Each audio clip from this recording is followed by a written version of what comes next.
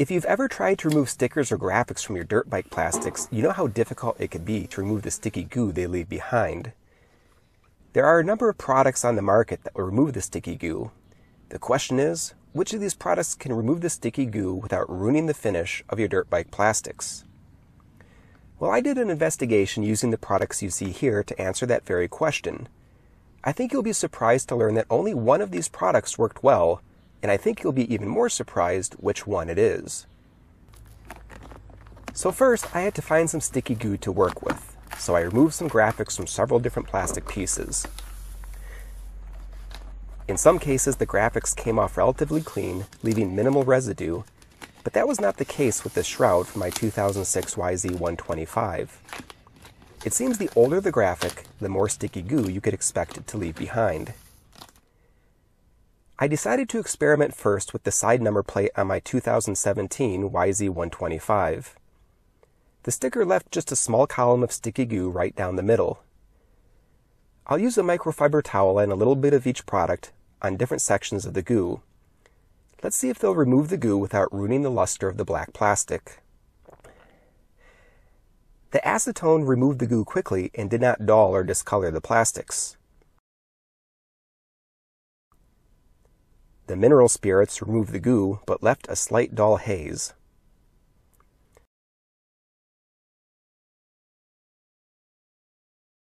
The turpentine also dulled the finish, making the plastic hazy. No good.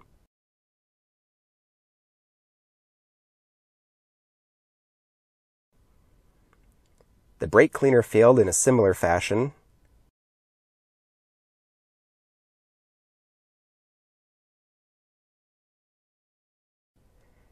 As did the WD-40.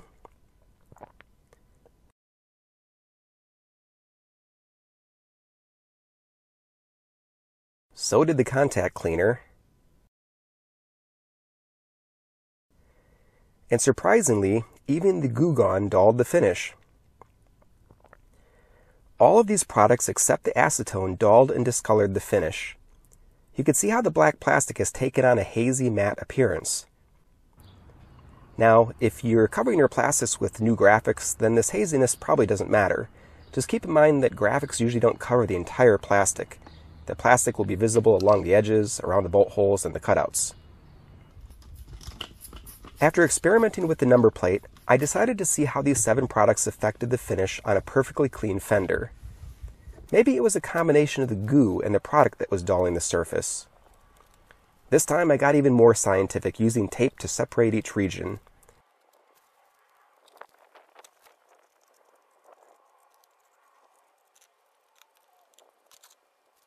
I applied each product by rubbing it back and forth about 20 times. Then I added some more product to the cloth and rubbed 20 more times. I was careful to always clean the section of the cloth when moving on to a new product so there's no cross-contamination.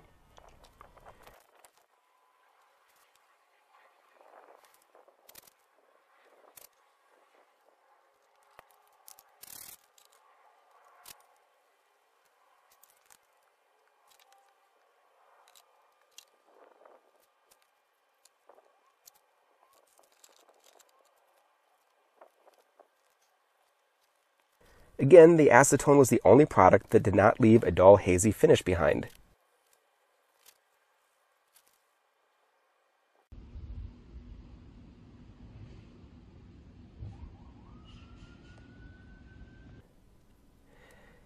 But then I got to thinking, maybe the dull, hazy finish is not that big of a deal. If I could just buff it out with some plastic polish and restore that new plastic appearance, then everything will be fine.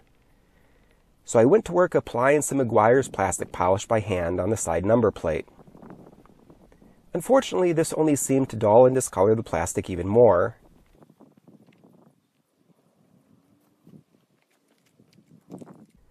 Perhaps a product that costs twice as much will do the trick. Nope, same result. Let's try using a drill and a buffing wheel.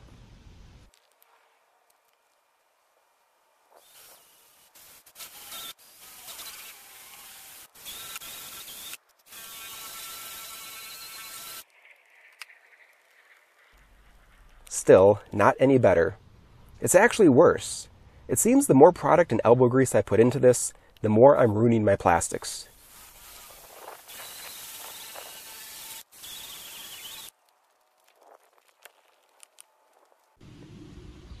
I've seen some people on YouTube use heat guns and torches to bring the shine back of dull dirt bike plastics. Let's give that a try.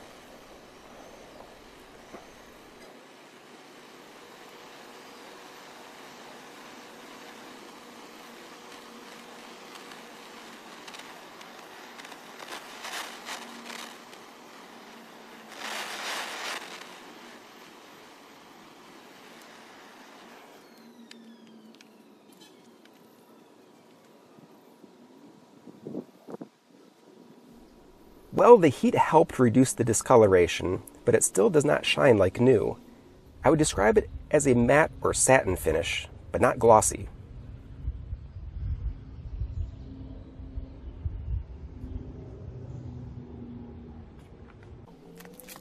The fact that none of these buffing products or other tricks can return the plastic to their factory finish make it even more important to find a product that can remove the sticky goo without ruining the plastic.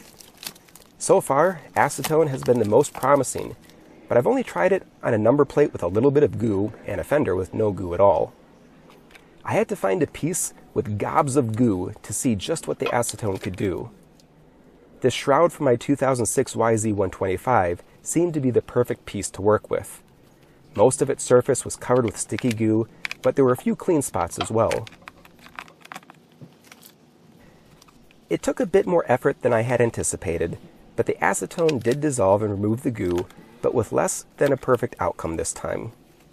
Wherever there had been sticky goo, the plastics were noticeably less shiny.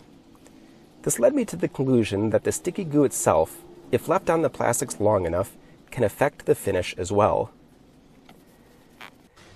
So, to summarize, all of these products will remove sticky goo from plastics, but only acetone will remove the sticky goo without dulling the finish. Plastic polishes will not restore the shine. Heat guns and torches will bring back some of the color, but will not restore that glossy factory finish. If stickers are left on plastics for a long time, the adhesives themselves may ruin the finish of your plastics. So if you want plastics that look brand new, you'll have to buy new plastics.